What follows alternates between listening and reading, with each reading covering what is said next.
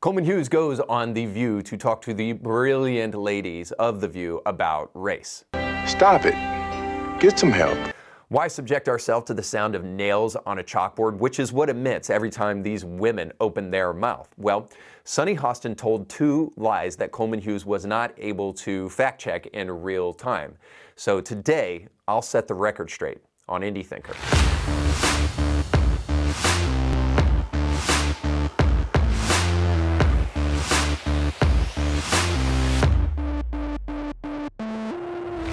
Welcome to Indie Thinker. My name is Reed Uberman, and today on the show, I'm going to try to do what we do every day, which is to take over the world. No, which is to bridge the gap between faith and reason. Before I jump into that, I want to make sure that you know that this show has some amazing sponsors that you can access down in the description of this podcast. You can find Herbal Alchemy, which is a great all-natural way to kick woke out of your bathroom and out of your kitchen. And then you'll also find that we have a brand new sponsor that can help you refinance your home or help you purchase a brand new home. And in any event, help you secure your family's financial future.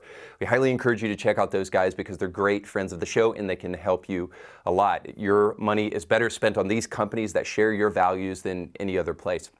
But then also want to encourage you to check out the link that's on the screen where you can see our sponsors, but also sign up for our newsletter. That's the place for Indie Thinker Extras, where you can see our brand new full trailer to our documentary, Fatherless, and you can help support that film and support this show. If you believe that eradicating fatherlessness is important, or really just supporting critical thinking is good for society, and you feel like this show has been beneficial in that way to you personally and can be so to others, then we highly encourage you to help support this show with your tax-deductible gifts.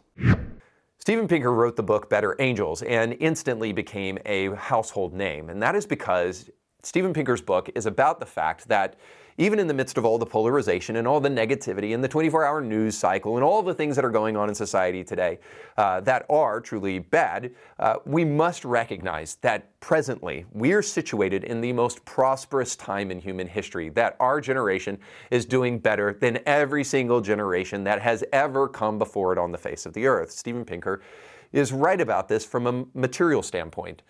Democracy is being spread further than it ever has. America is in part to credit for that. But then America has also been responsible for helping end hunger higher than any other time and ending poverty higher than any other time. Of course, not just America, but America has been a large part of that. And it's one of the reasons this country is great. So we are on a materialistic level doing fantastic. However, it's undeniable that we're deeply spiritually broken. And it seems as though as we become more materially dependent, we become less spiritually dependent. And I can give you a small anecdote about this. For all of our prosperity, we are now creating suffering in the present because our lives are so easy. I think that that's essentially what transgenderism is. It is importing suffering into our life and difficulty into our life so that we have something to solve. Indeed, this is why the question of theodicy exists and why suffering happens in the world and God can exist. God allows suffering in the world because there is a sense in which we derive purpose from overcoming suffering. And because we know this deep down in our souls, many of us who are living prosperous, sheltered lives have to create suffering, and that's what transgenderism is.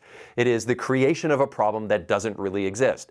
Now I'm a man trapped in a woman's body. Well, how in the world could we possibly know what it feels like to be a man or what it feels like to be a woman? To date, I can't ever say that I've had the feeling of a woman, because what would that look like exactly? I have the feelings of a man because I am a man, and that's all there is to it.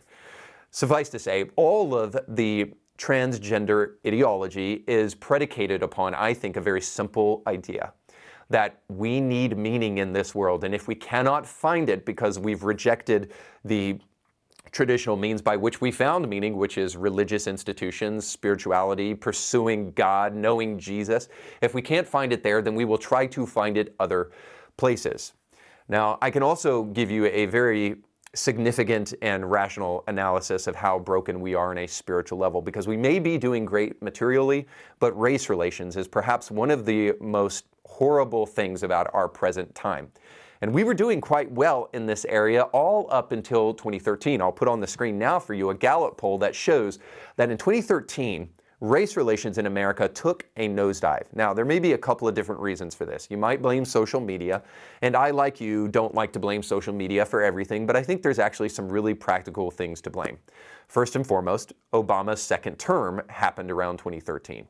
And Obama, to push himself into the presidency for a second term, desperately needed to run on race. And so he needed to paint Mitt Romney as a racist, and that's where you get Joe Biden saying he's going to put you all back in chains, and all of these things. And in order to get his political power that he needed to get into office for a second term, he ginned up racial animosity.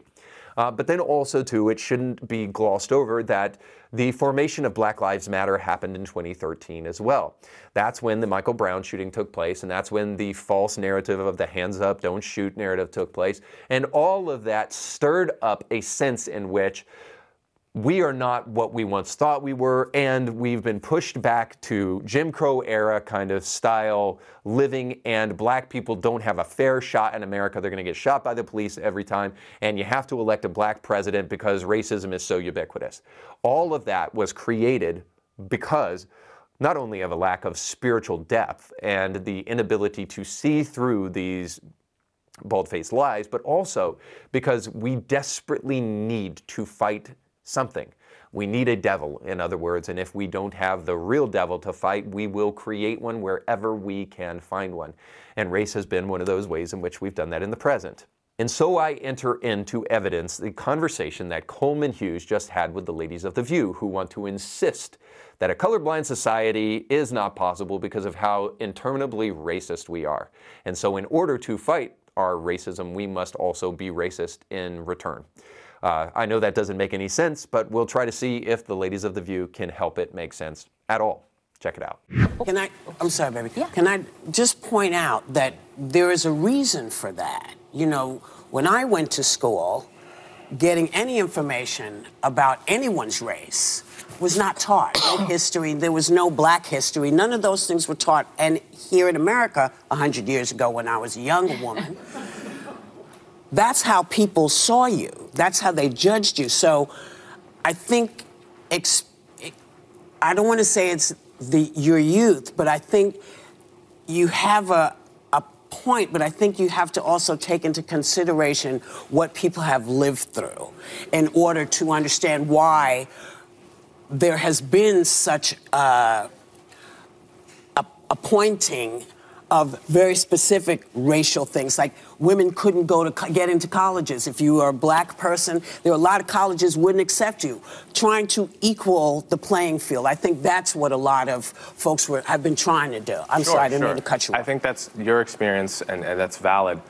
You know, as a counterpoint, when I was in 5th grade, we all watched Roots together in public school. Yeah. So these are different experiences. I Yes. think it's also different generations. It's different parts of the country, right? We have very different cultures all living together in one country. So I'm not going to deny that, but I view this notion of a colorblind society similar to the idea of a peaceful society, which is to say it's an ideal, it's a North Star. And the point is not that we're ever going to get there, we're not going to touch it, but we have to know when we're going forward and when we're going backwards. And we're going backwards when we're doing woke kindergarten in San Francisco, you know, you didn't hear about this story? No. All right, I love the way Coleman responds right there because he is right. What Whoopi is offering is an anecdote. And by the way, it's an anecdote based upon personal experience from 60 years ago. You can imagine some things have changed since then, and indeed they have. But they haven't changed for the better, they've changed for the worse, because now, because of the racial narrative going on in America, we are told that the only way to fight back against the racism that we have going on in America today is to introduce small children to the 1619 Project or woke kindergarten. In other words, we must introduce them to the racially and radically divisive critical race theory, and we must introduce them to people like this. This is the founder of woke kindergarten. My name is Akia. I also go by Key. Another name that I like for people to call me is Kia.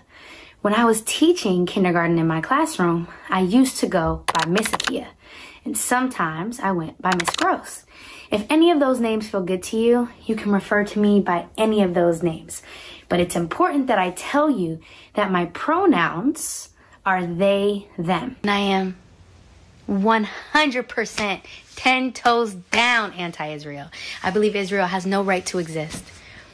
I believe the United States has no right to exist. I believe every settler colony who has committed genocide against native peoples, against indigenous people, has no right to exist. So you try to square for me that square circle, if you can, of how teaching children gendered pronouns and teaching children that Israel shouldn't exist. So teaching them gender ideology and teaching them anti-Semitism somehow is going to help us all achieve some racial utopia.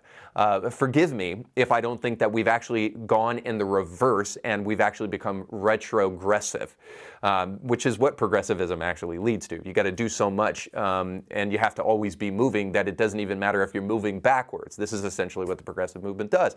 And they've pushed us backwards in terms of our racial conversation, probably back to about the time of Whoopi, but now things are absolutely the opposite. The only kind of racism that is tolerated in society today, by and large, is racism against white people. And that's perfectly acceptable because somehow if you're white, you can't be racist because you have power and some such nonsense. In other words, I would just say this. For Whoopi's anecdote and for whatever we could say about the way things were in the past, we are not that. But we're not better, but not because we're what we were back then, but because we've gone in the wrong direction. And perhaps colorblindness might be an issue that needs to be readdressed so that we can actually make some real progress, so that we can quit looking at people based upon race. But the View ain't having that, as you'll see in this next clip. I have a question, because you write that the anti-racism movement, there are a couple of people, I don't even know who they are, maybe you know Robin DiAngelo. Robin DiAngelo, Yeah. Ibram Kendi, for instance. Okay. Well, you say that that is just another form of racism, and you even say it has a lot in common with white supremacy. How can you compare those two things? You're talking about anti-racism, you're comparing it to white supremacy. Because they both view your race as a extremely significant part of who you are. So white supremacists, they obviously say, we all know what they say, okay? Neo-racists like Robin DiAngelo, they say that to be white is to be ignorant, for example. Well, this is a racial stereotype, and I want to call a spade and say this is not the style of anti-racism we have to be teaching our kids. We should be teaching them that your race is not a significant feature of who you are. Who you are is your character, your value, and your skin color doesn't say anything about that. Well, that's actually misrepresenting what Robin DiAngelo's position is. It's in her book. Here's the first big lie that Sunny Hostin tells. Of course, Robin DiAngelo is one of the worst people on the planet, and of course, she says that whiteness is tantamount to ignorance. So I have the receipts for you here. What I mean by that is I try to be less white in the ways in which being white is oppressive, in the ways that I have been socialized as a white person to be oblivious, to be racially ignorant, but also arrogant. I am going to faithfully paraphrase what this woman just said. Whiteness really isn't that bad. It's just oppressive, arrogant, and ignorant. I mean, she literally says, to be white is to be ignorant. Now, you can make what you want to about that, but that is absolutely what the woman says. The whole premise, anyway, of anti-racism and white fragility is that white people in particular have an epistemic defensiveness when it comes to race. That if you tell them that we want to eradicate racism, they will say, yes, absolutely. But then when you start to tell them the ways in which they are racist, they will start to resist it. Maybe because they aren't those things that you are telling them they are. And Robin DiAngelo needs to have a little bit of a struggle session herself. Because if she is those things, that's fine. Tell the world and write a book about it. But don't try to make us like you, because in no way are we that disgustingly evil. So how about no, Scott, okay? Do we do this to black people? And the answer is no, because it would be racist. If we went to a group of black people and assumed that they were ignorant simply because they're black, or that they would be immediately defensive whenever we confront them with their racism, all of that would be incredibly offensive because it would be indeed racist, which is why we need a colorblind society. And the reason I argue for that is not because we shouldn't notice that a person is black, or that we're trying to pretend that they're not, or that we don't see that they are, but simply that we should understand that it really doesn't matter that much that they are. See, I'm a biological essentialist because your biology does constitute a bit of your personality and who you are. And I share in common with a black man that biology. It doesn't matter what the color of his skin is, that biology is shared among all men, regardless of race and ethnicity. So that's why it's okay to be a biological essentialist, but not a racial essentialist, because skin color, as they say, is just skin deep. And we should judge people based upon the conduct of their character, not the color of their skin. Now, this is perfectly illustrated in a movie that just recently came out, and I would highly encourage you to check it out, called American Fiction. It is this idea that based upon the color of a man's skin, he is not allowed to be a certain quote-unquote kind of black man. That he must make up what is black culture, and that black culture is monolithic, which of course is absolutely racist. The only way around this is by developing a true epistemic kind of color blindness that treats people based upon their character. And we'll see one more big lie about this very thing in one final clip. Thing to be addressed. That part is true, but as you are a student of Dr. King, I'm not only a student of Dr. King, I know his daughter, Bernice, right? So I'm going to get to my question. Go ahead, go right ahead. I think the premise is fundamentally flawed. So rather than class, he did write about that earlier on. Right before his death, he made the argument for racial equality and racial reparations. And so your argument for color blindness, I think, is something that the right has co-opted. And so many in the black community, if I'm being honest with you, because I want to be, believe that you are being used as a pawn by the right and that you're a charlatan of sorts. He's not a Republican. So how do you... He's never voted for a Republican. You've said that you're a conservative. No, No, you did. You actually said that in the podcast that you did 2 weeks ago. I said I was a conservative. Yes, you did. So, but my question to you is, how do you respond to those critics? Okay, let's give it. Let him answer. First thing I think it's very important. The quote that you just pointed out about doing something special for the Negro. That's from the book Why We Can't Wait that I just mentioned. Yes. A couple paragraphs later, he lays out exactly what that something special was. Yes. And it was the Bill of Rights for the Disadvantaged, a broad class-based policy. But he also says you must include race. No, he didn't. He says it's Yes, he does. Okay, well, everyone should go read the book Why We Can't Wait. Let's not get sidetracked. All right, so there you have it. Sunny, on the one hand, is saying that Martin Luther King Jr., she's a student of him, by the way, and she knows his daughter, so that matters. And she argues that Martin Luther King Jr., in his book, Why We Can't Wait, is absolutely calling for race-based redistributive programs. She doesn't specifically say reparations, but one can only assume she's talking about reparations. So Dr. King is talking about race-based reparations, and Coleman Hughes, on the other hand, says, no, you can see clearly from the book that that's not what he's calling for. He's just simply calling for a Bill of Rights for the disadvantaged, regardless of race. Now, I have the benefit of being able to quote the book for you right here so that you can determine for yourself what Dr. King was actually after. And it says this in the portion of the book where he's talking about something special for the Negro. It says, I am proposing, therefore, that just as we granted a GI Bill of Rights to war veterans, America launch a broad-based and gigantic Bill of Rights for the disadvantaged, our veterans of the long siege of denial.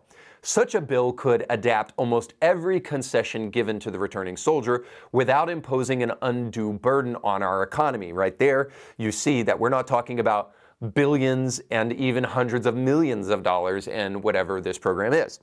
He goes on and he says a Bill of Rights for the disadvantaged would immediately transform the conditions of Negro life.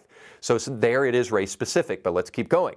While Negroes form the vast majority of Americans' disadvantaged, there are millions of white poor who would also benefit from such a bill.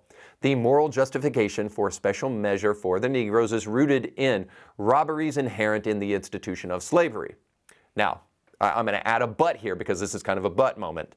Many poor whites, however, were the derivative victims of slavery. As long as labor was cheaper by the involuntary servitude of the black man, the freedom of white labor, especially in the South, was little more than a myth. This is very, very clear what he's saying here. He's saying that slavery disadvantaged blacks, but also it disadvantaged white people, because if you've got cheap labor, then those kind of uneducated or not really skilled laborers in the white community therefore don't have jobs. They're going to be pushed out by the cheap labor, of course.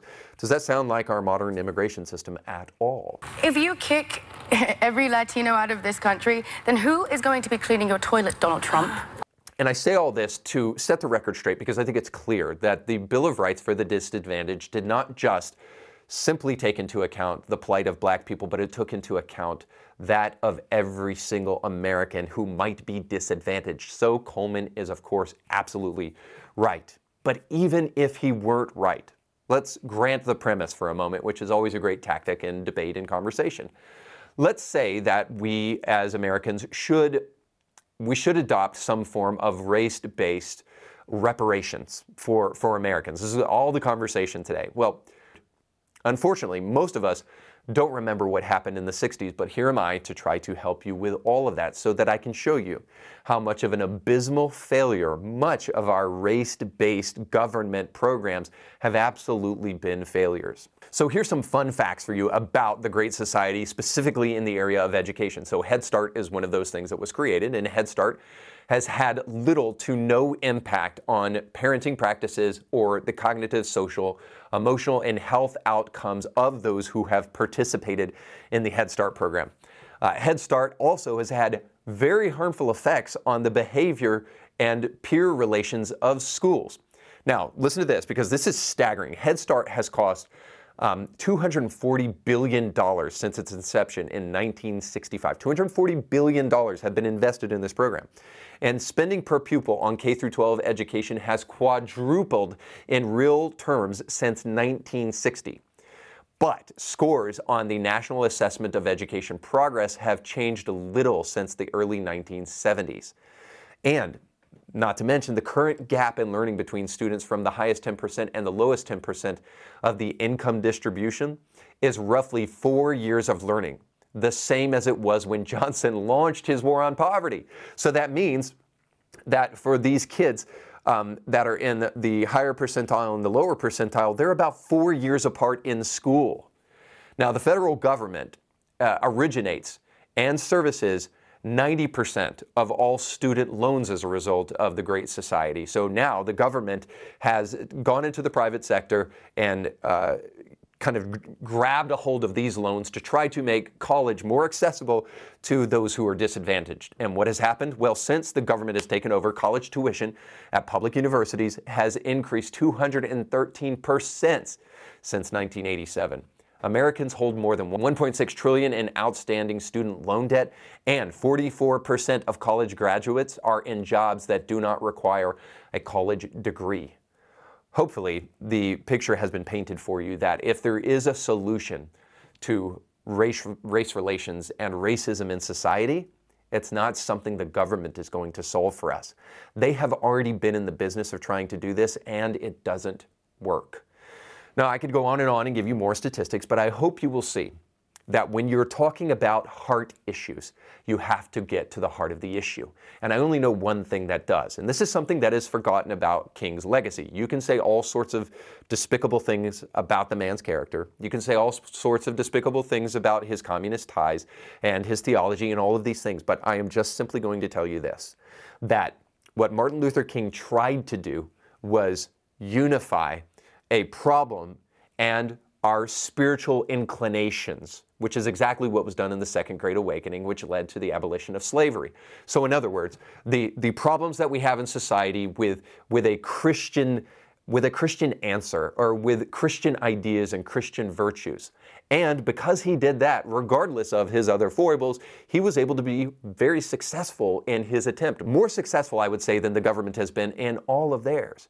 And so, even if you are an atheist, I would expect from you enough intellectual honesty to say, perhaps we need to start deriving some spiritual answers for whatever racial issues we have in America today. And until we do that, we will keep on fighting back and forth with each other and lying about what's going on racially in America, like those on The View. And I can't help but want a better future. All right, that's all the time we have for today. Thanks so much for watching. Don't forget to like, share, and subscribe, and comment down below if this was helpful. But most of all, go with God.